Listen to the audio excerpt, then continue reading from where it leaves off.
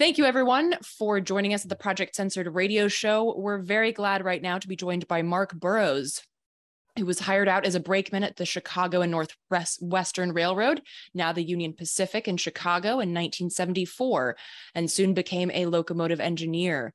He worked at the SO Line Canadian Pacific Railway from 1991 until he retired in December 2015. He was also active in the United Transportation Union's 47-day strike in 1994 and served as the delegate for Local 1433 at the UTU's final convention in 2011 and the inaugural convention of the Sheet Metal Air, Rail, and Transportation Workers Union Transportation Division in 2014. He has been a member of RWU for over 10 years and served as co-chair and organizer in the past. And he now contributes a regular commentary to and is the editor of the quarterly newsletter for RWU, The Highball. Mark, thanks so much for joining us. Thanks for having us. So there is just so much to discuss, and we could sit here for days and dig into this corruption, greed, and words I can't say on air. But I want to start off with kind of a very sharp juxtaposition, just so people know what we're looking at. According to a collection of data compiled by the Groundwork Collaborative, a handful of major rail companies reported more than $10 billion in buybacks and dividends over the first 6 months of 2022. And this comes after record profits in general. BNSF made $1.7 billion net income just in the fourth quarter of 2021. And back in May, at the same time, The Hill reported that over the last 6 years, the leading freight carriers laid off 45,000 employees, or nearly 30% of their combined workforce. Most of the layoffs came before the pandemic, which ushered in a huge demand for shipped items. And at the same time, rail carriers are pushing remaining workers beyond limits that are safe and ethical, limits that don't only just affect the workers and their families, but entire communities. For instance, there's the push to eliminate two-person crews on Class 1 trains, making the work of ensuring safe transportation of hazardous and dangerous materials a one-person job, a very tired and overworked one-person job. So that's just a little brief snapshot that you can dig into more. But could you talk about this juxtaposition between these record profits and the rail workers' work realities? Well, you could put an equal sign right there between the record obscene profits and the barbaric, unethical, and I would add immoral working conditions that rail workers work under. I mean, it was barbaric when I managed to get out of there, five plus years ago.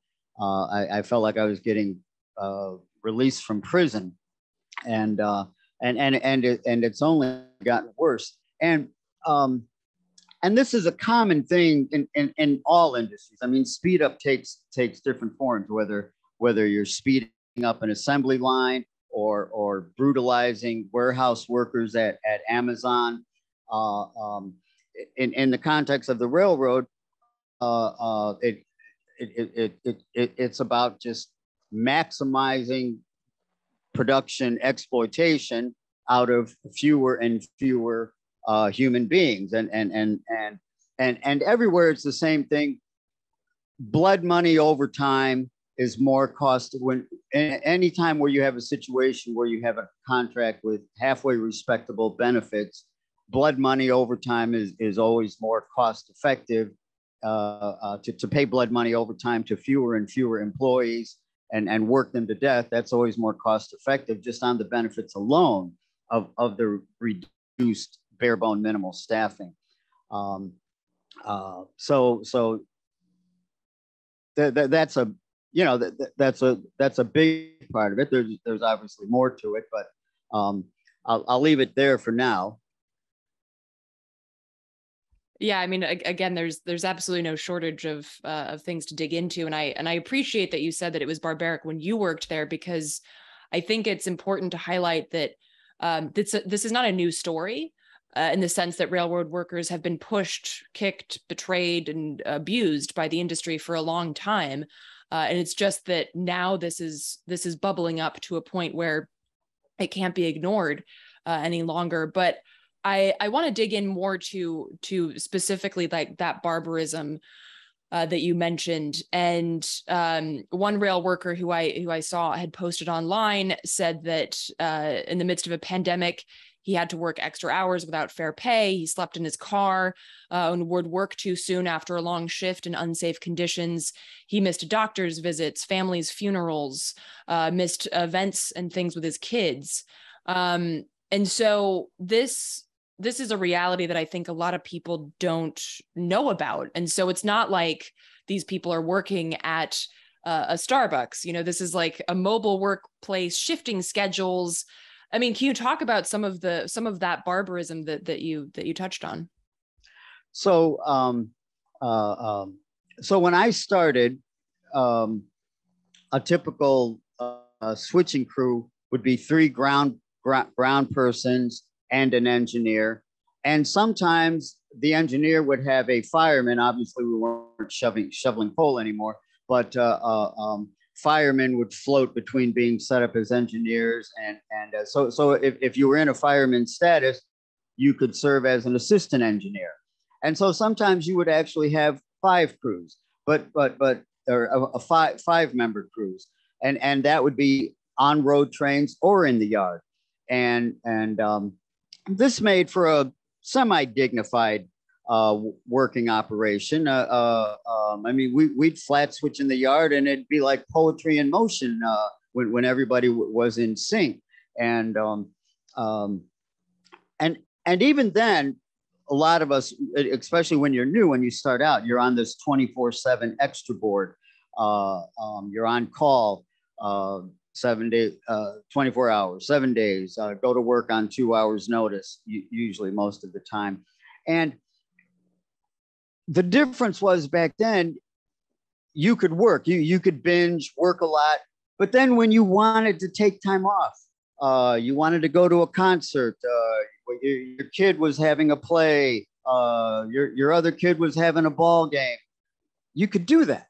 There was sufficient reserve manpower. It was just kind of an unwritten understanding of work like a dog, but then take off when when you needed to. And so that was the trade-off. And we all kind of accepted it. And then over the years, that just started getting squeezed more. The 3 ground person became 2 ground person and a utility man who would float between work and being the 3rd man with this crew and the 3rd person with that crew. Then engineer, conductor only, with utility men floating around. Then they got rid of the utility men,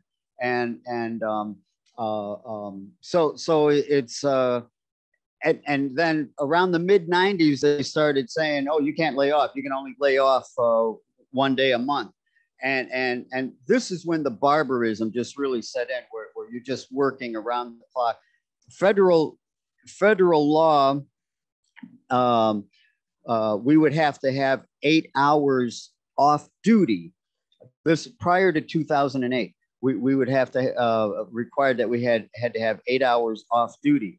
Well, that didn't include the 2-hour call, and so you could work from 8 to 4, drive home, maybe get a bite to eat, and they're calling you in 6 hours to come back to work at midnight.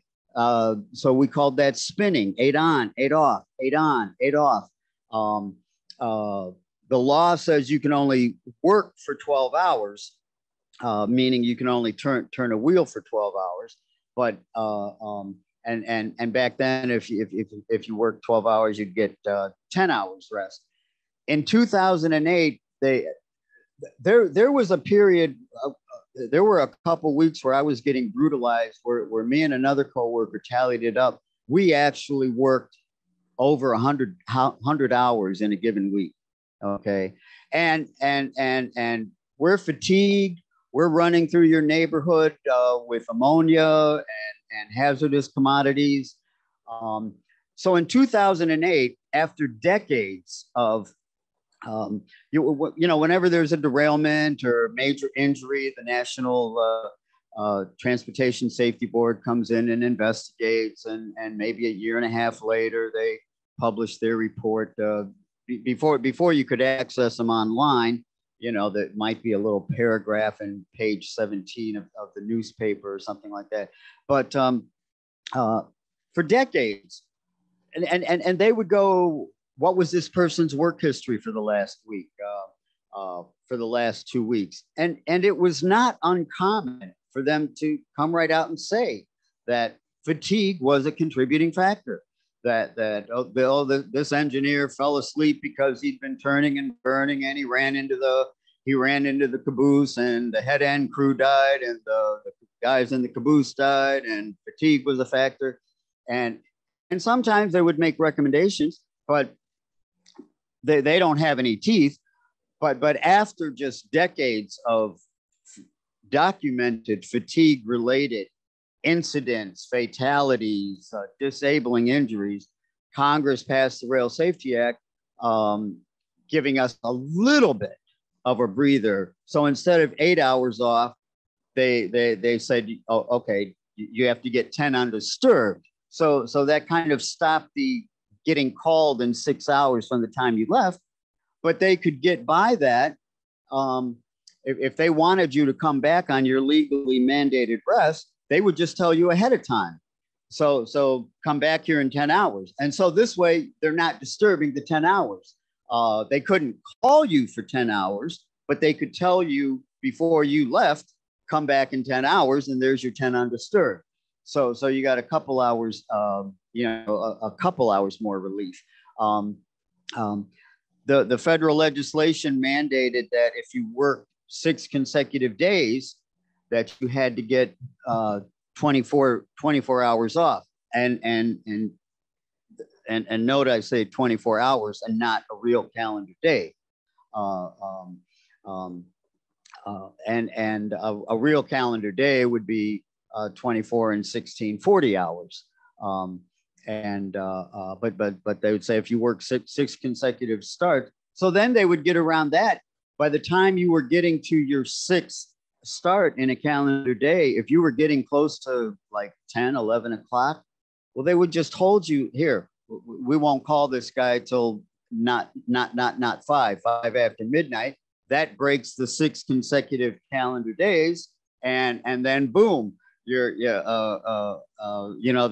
you're starting a new 6 day clock. They made it 6 days, you get 1 day or 24 hours. And if you work 7 starts, I think it was 48 hours. But so for all intents and purposes, rail workers outside of, there are various some local property agreements. When I left the Canadian Pacific, the Hunter Harrison and the Precision Scheduled Railroading had a blood money agreement where they everybody got 48 hours off, but they had to give up all their dignity and work rules, and that's a whole nother story. But the vast bulk of the rail workers that are in this current negotiating, the other major Class 1 railroads, for all intents and purposes, for the most part, are working on call 7 days a week, 24 hours, 7 days a week. And then to add to it, they had made these manpower cuts before the pandemic. Then when the pandemic hit, they were slow in part of the nature of the work. If you're on a road train, you're cooped up in a small little engine cab with another worker, and if you're, a lot of times you're transporting in crew vans, your train dies for time, and so you have to get relieved, or you have to go relieve a train crew that has their legal time, and so a common part of the job is getting transported in these crew vans.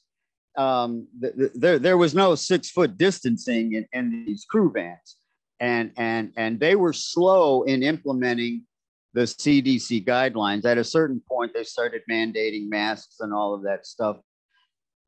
I don't have the statistics for how many rail workers got COVID, but I know some who did, and so then when they started falling under CDC guidelines and quarantining and all that stuff, then they were really shorthanded. People would have to take off, mandated if they tested positive. And they were just ridiculously shorthanded, and they appealed to the federal government for a waiver to get an exemption on decades of safety rules. Say, if you want us to move the freight, you're going to have to relax these safety rules and regulations, and then that's when they started implementing these attendance policies to the point where that's kind of a new thing in the last couple of years, where you are allowed X amount of points before you get to the point of termination. And so you lay off sick, you're going to get points. You lay off to go to your daughter's wedding, you're going to get points. And if you lay off on a weekend, then you're even going to get more points. And so this forces people to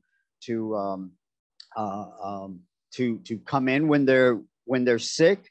There's a story about this guy on the Burlington Northern who was not feeling right, and he hesitated to go to the doctor because he didn't want to rack up these demerit points, and he ended up dying of a heart attack on the engine.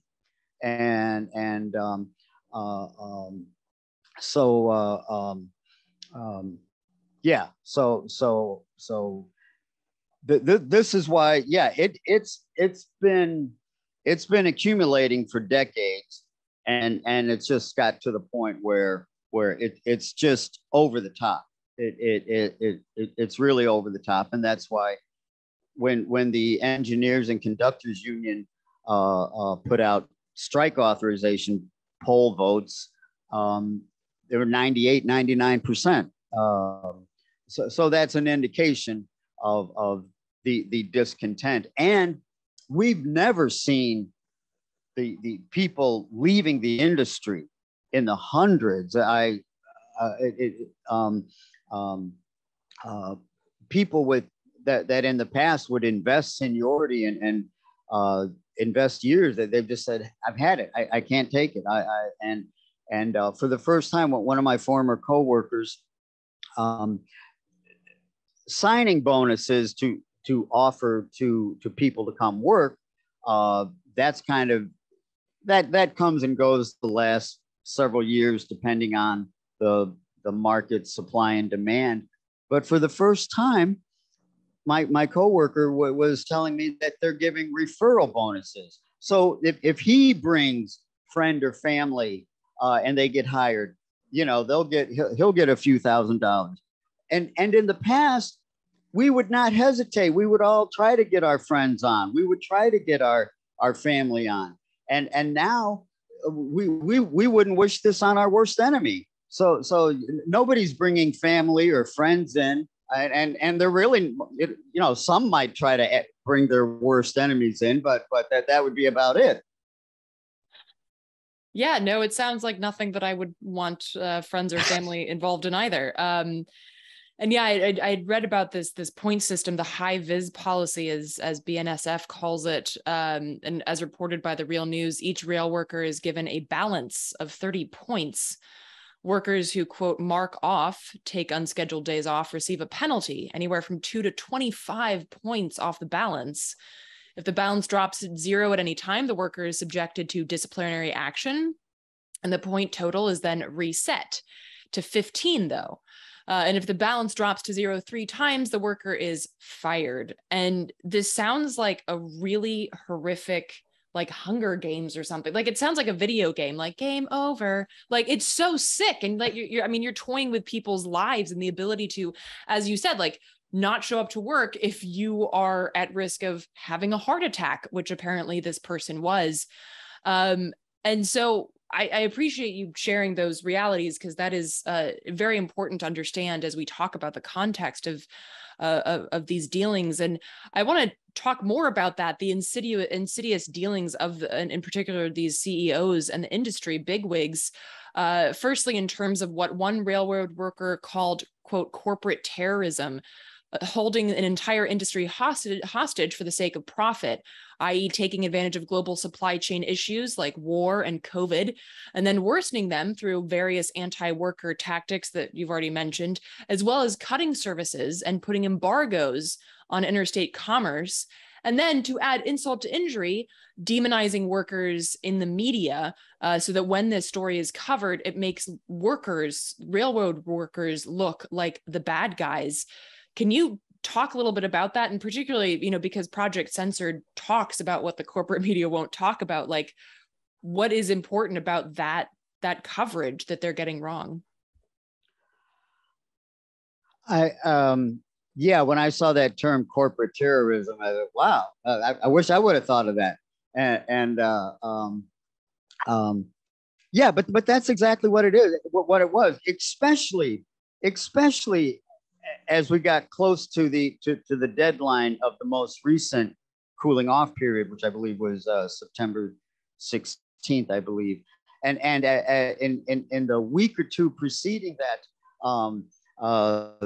the carriers they're not going to ship this and they're not going to ship that in anticipation of a strike. Amtrak is going to cut its long distance routes. And then, of course, the local news covers this, from the human interest story, this poor family who's stuck in Union Station. They were trying to get from point A to B to C, and they're just stranded. And it's heartbreaking. And you even hear, farmers complaining and shippers of different commodities complaining. And it all falls on the fault of the carrier. They are the bad guy, and yeah, but we're getting our story out a little bit, but it's still very disproportionate. It's still very, very, very disproportionate, and yeah, and the obscene profits. I wanted to back up 1 second. There was just one more example of barbarism, so a common in the yards. It's common to have little shanties, little shacks that maybe 2 to 3 people might fit in at certain strategic points. In our yard at CP Bensonville, where you pull trains from the classification yard and then pull them into the makeup yard and blah, blah, blah. And so these were points where the conductor or hindman or U-person, they'd be out in the elements for a while waiting for this movement to finish. And so it gave them a chance. If it's 50 below wind chill, it gave them a chance to get out of the elements for a little bit, to just get a little refresher. If it's 100-degree plus heat index, they even had little window air conditioners, and so you could cool. But part of getting through working in the elements is to get an occasional break.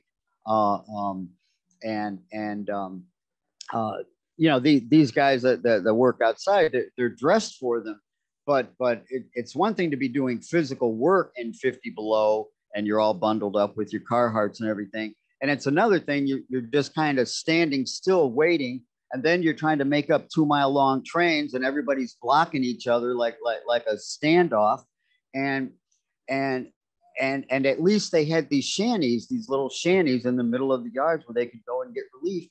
And they took those out to save a few bucks, to save on the electricity for the air conditioning, to save a few bucks for the heat. And they used to have they used to have Kubotas where when you needed to protect a shove, protect a movement in the yard, people could get in place, and one person could take care of that. They got rid of the job. They got rid of those, for the most part, those vehicles. And so now everybody's, if you have to protect a movement, you're riding, hanging onto the side of a boxcar for a mile long shove. And, you know, it's one thing on a nice day, but when it's 50 below or 100 degrees, that's just an extra added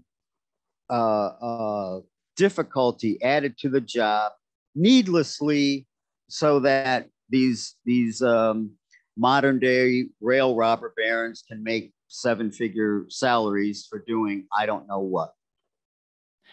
Well, yeah, I mean, they don't do anything, of course.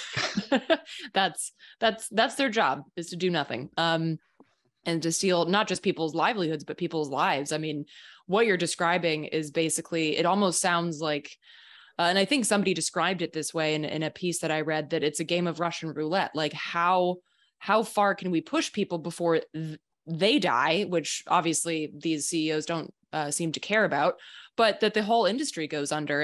And obviously that's what's being you know, that's where we're at the precipice of now. And so much so that, you know, the Biden administration stepped in. The Presidential Emergency Board had a hearing where I thought it was really quite amazing that the rail carriers told the PEB, the Presidential Emergency Board, quote, "Capital investment and risk are the reasons for profits, not contributions by labor." In which case, I would say, then they shouldn't mind a strike, because if labor is contributing nothing, then what do you have to lose? But of course, as experts on economy have pointed out, a rail strike could cost the U.S. economy $2 billion a day, which is, of course, why Biden and friends even cared in the first place. And so that's a lot of power in the corner of railroad workers. So I'm curious, where is the situation at right now? I mean, for folks listening, we're recording this on Thursday, September 29th. But what is the feeling? Like, what is the temperature check right now, do you feel? So what I'm getting from talking to former coworker, you know, people that I say, I just went to my union meeting a couple nights ago, and from other, what I'm getting from just the feel on the ground from fellow RW members who are working, and the feedback that they're getting from their coworkers, the buzz on our Facebook page, which is a sounding board. And one of the things that comes up is they'll say, the Smart shut down their comment page, BLET shut down their comment page. So we have this page, and people who are not RWU members are free to come on and just, you know, say what's on their mind, and it serves as a useful sounding board. And so the bottom line is, just everywhere, the buzz that I'm hearing, and everybody concurs, that I talk to, rail workers are totally dissatisfied. Now, they have not even gotten all the details. All that's come out right now is just a synopsis. And yes, Biden was able to twist the carrier's arms to get a few token, pathetic bones with no meat on them for optics. So the union leaders can say, here we got this, and here we got that. But when you unpack it, it's a whole lot of very little, and a lot of things are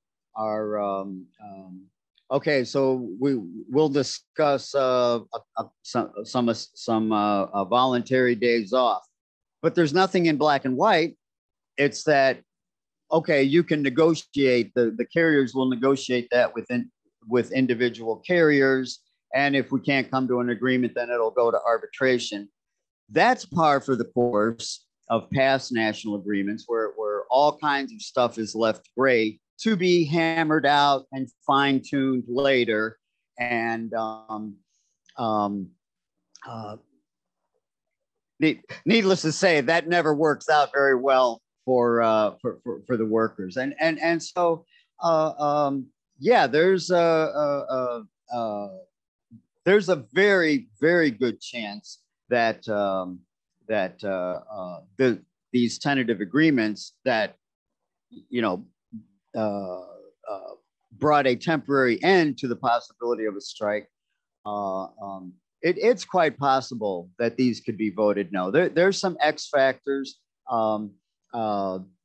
There's definitely some people who have been waiting for the last 2 or 3 years for the back pay check, and those who were thinking about quitting.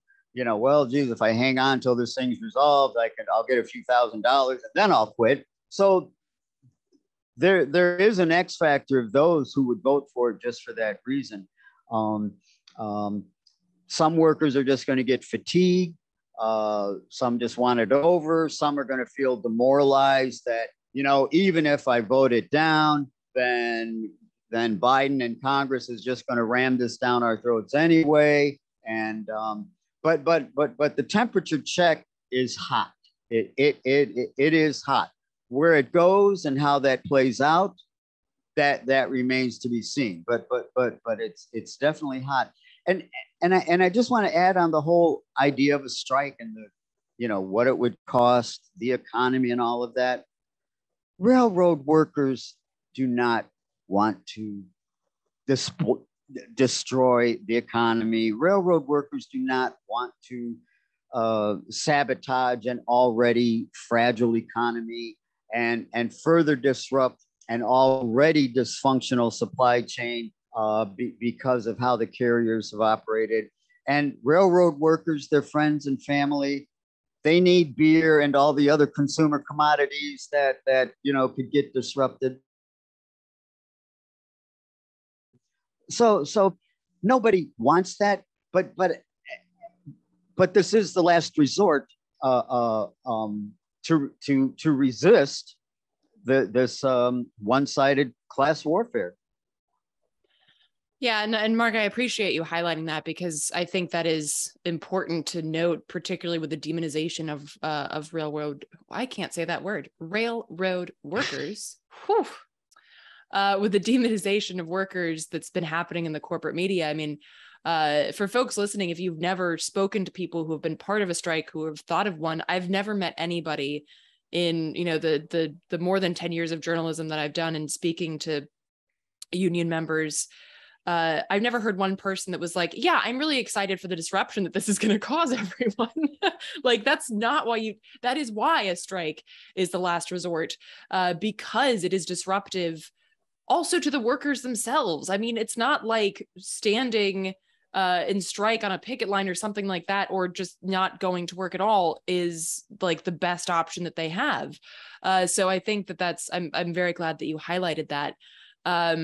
And so I'm curious also, like, in terms of what you're talking about with the temperature check and people feeling different ways, what is the timeline that we're at right now? Like, what are we looking at coming up in the fall in terms of votes, or in terms of going back to the negotiating table, or things like that?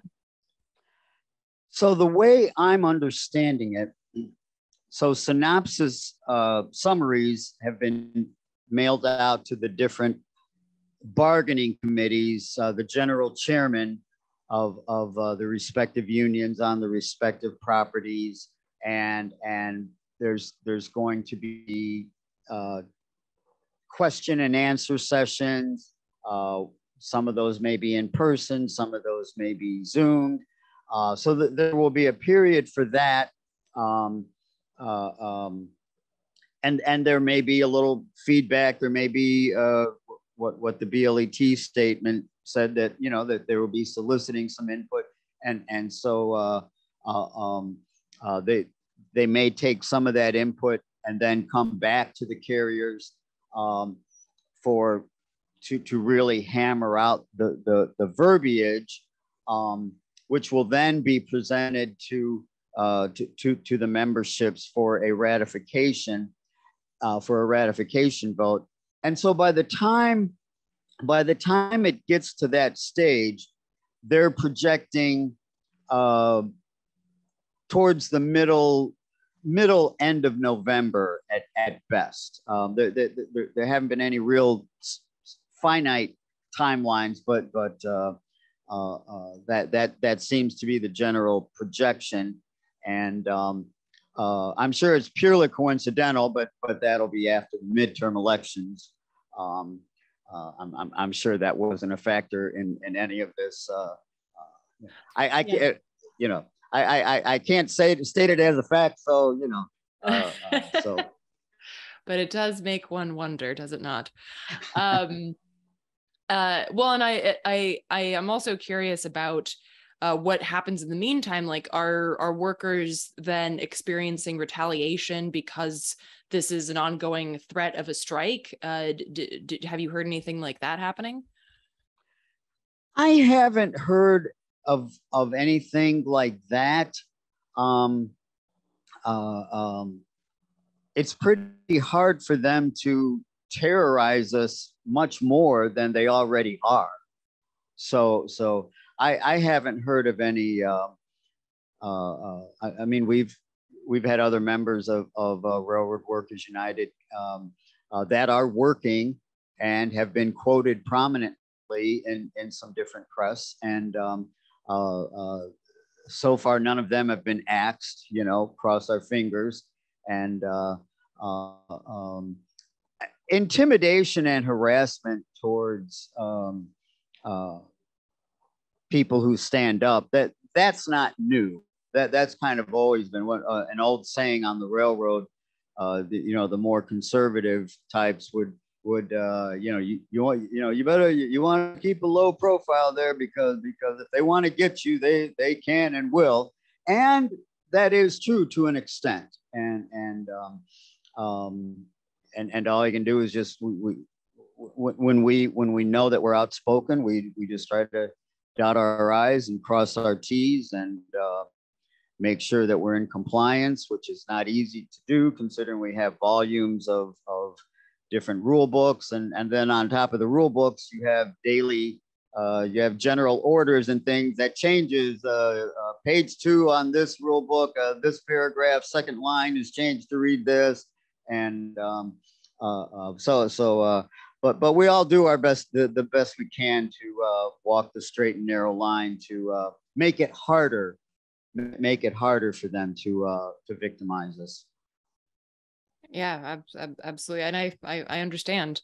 And so finally, I am curious because this is, and I understand if this is an awkward question, but particularly because RWU is a more recent union, like if you compare it to like things like the UAW or UMWA, how do rank and file feel about the union leadership and the way that they're represented by union leadership in these dealings?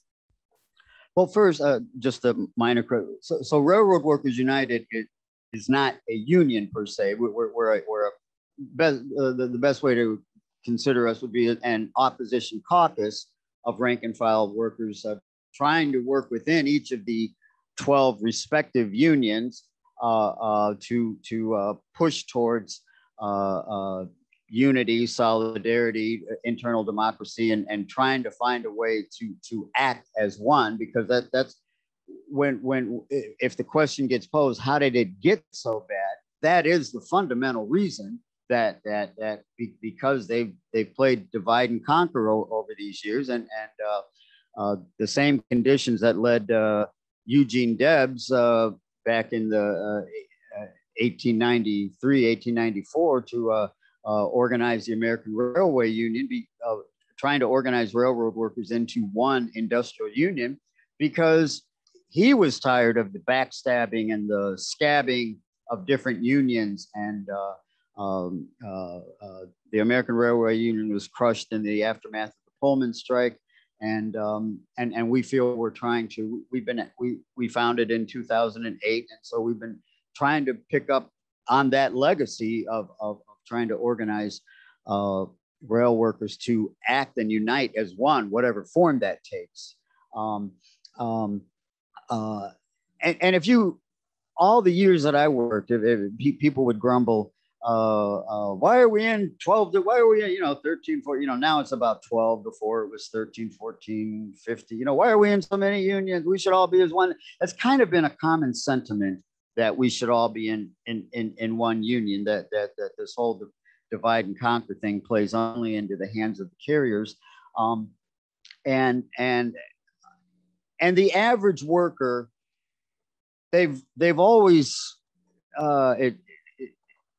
they've always been less than satisfied with the union leadership, but with what's going down right now, they're really hot, and you see these comments, the unions, the unions, rollicking with the carriers. The union leader, he took a big bushel of money, a briefcase full of money, and while it reflects the sentiment of being disgruntled with the existing leadership as presently constituted, those thoughts are really an obstacle to avoid getting at the real issues,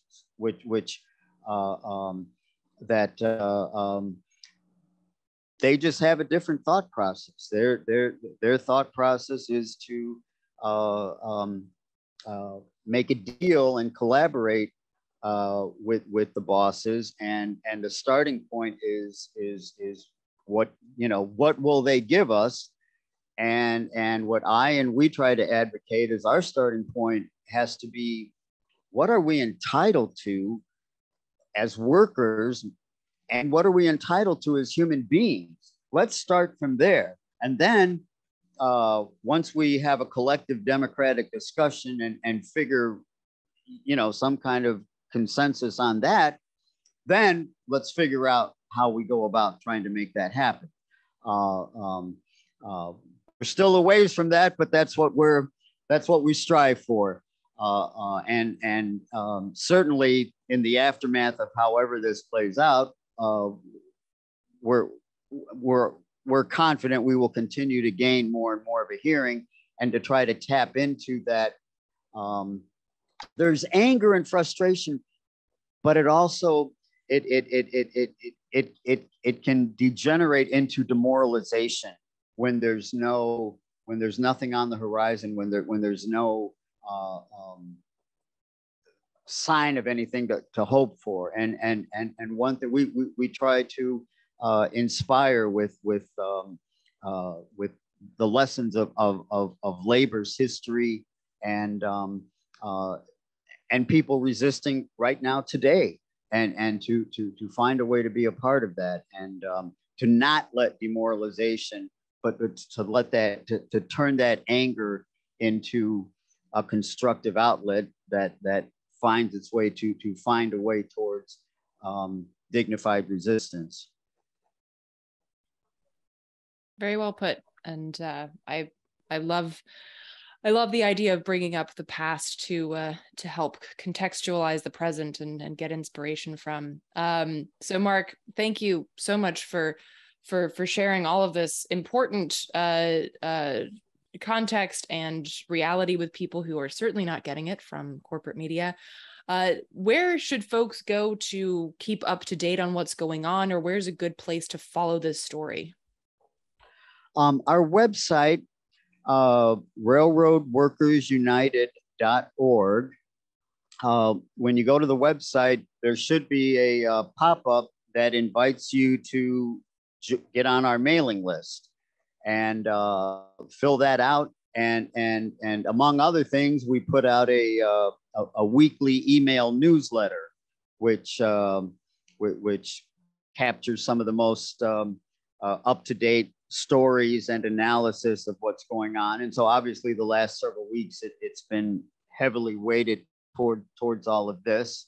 Um, and uh, um, uh, people can join and get when you join, you get a copy of the quarterly newsletter mailed to you. But even if you don't join and just get on the mailing list, then eventually the email version of the highball, which comes out quarterly, I'm going to start working on it any day now.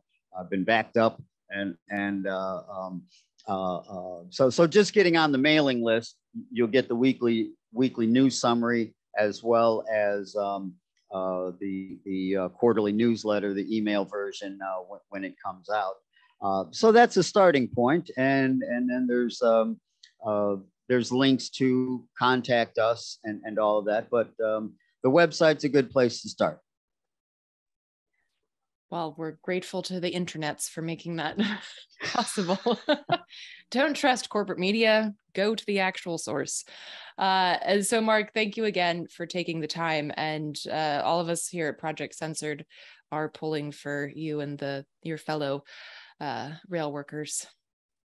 Thank you very much on behalf of Railroad Workers United for having us on and to be able to present our case. It's we're up against a lot of opposition. It's kind of disproportionate, so any arena that we have to be able to get our story, we're greatly appreciated and personally greatly appreciative and honored to be here. So thank you very much. Thank you.